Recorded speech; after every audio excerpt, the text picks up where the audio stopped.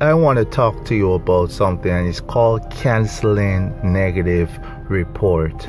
And you might wonder, what am I trying to convey in my message?